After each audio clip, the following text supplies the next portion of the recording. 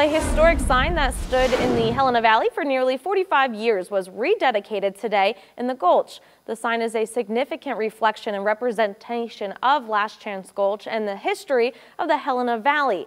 The sign was moved to Cruz Avenue in Last Chance. The sign was founded by the Georgians chapter of E. Clampus Vitus chapter 4681. A fraternal chapter makes efforts to preserve Big Sky heritage.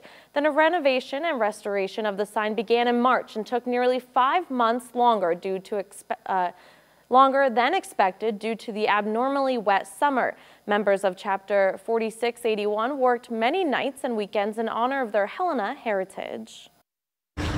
This signifies the culmination of a lot of hard work on my part, as well as all the members of our outpost and now chapter. This signifies the last outpost monument. From here into the future, our chapter will be erecting monuments.